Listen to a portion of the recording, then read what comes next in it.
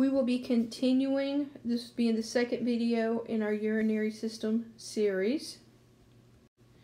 As we look at the kidneys, we would have to, in an organism, lift up all of the organs, and there would still be tissue that we would have to tear through. That tissue is the peritoneal tissue. So the kidneys are retroperitoneal, meaning they are behind the peritoneal tissue. They're attached to the posterior body wall right below the 12th thoracic rib. So just the lowest ribs. You can feel that on your back. Renal ptosis is when the kidneys drop due to inadequate support. It can cause a kink in the ureter. This typically happens in older individuals, individuals who are anorexic, individuals who have lost a lot of weight. Then that peritoneal is not holding the kidney in place tight enough. It's become loose because of that loss of weight.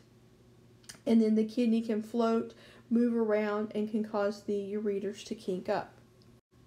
The function of the kidney is to regulate the pH, to remove nitrogen waste, to help regulate blood pressure, to excrete excessive metabolic substances, to maintain water balance, to secrete erythropoietin. Erythropoietin is used to stimulate the red blood cells to form, and it helps in synthesizing vitamin D.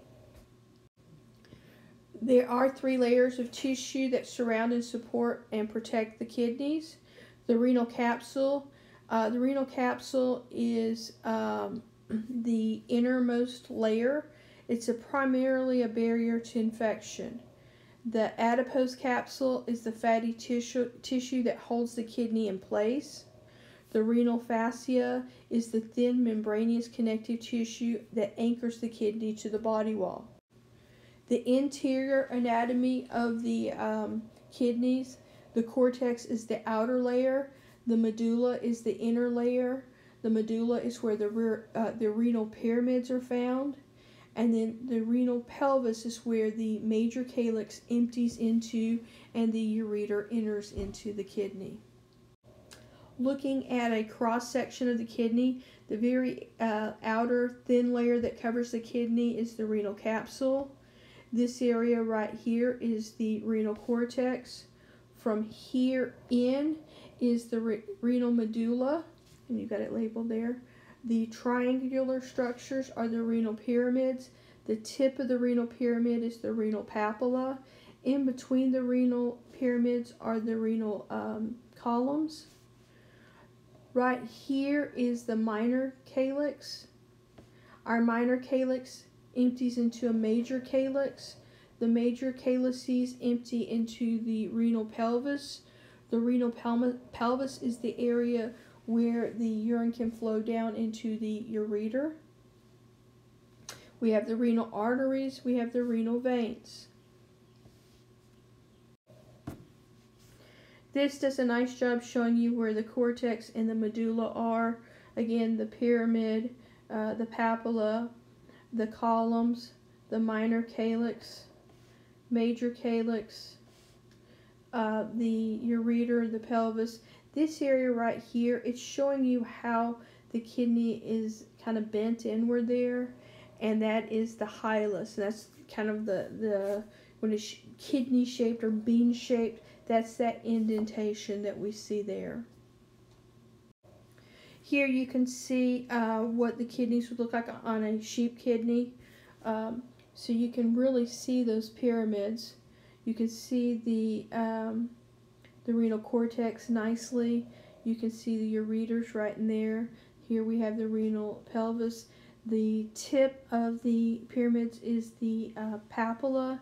In between the pyramids are the renal columns.